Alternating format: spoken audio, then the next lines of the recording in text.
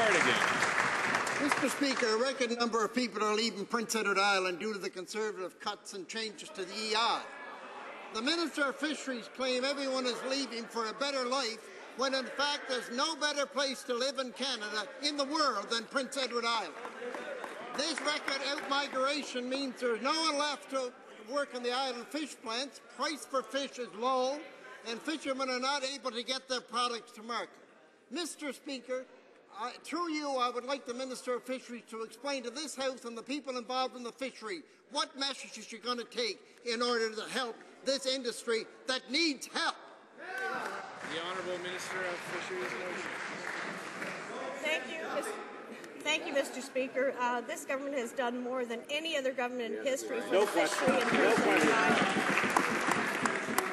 Mr. Speaker, we've invested in the lobster industry, we've invested in rationalization, and Mr. Speaker, we've invested in trade deals that will significantly improve the price for the fishermen at the wharf. Here, here.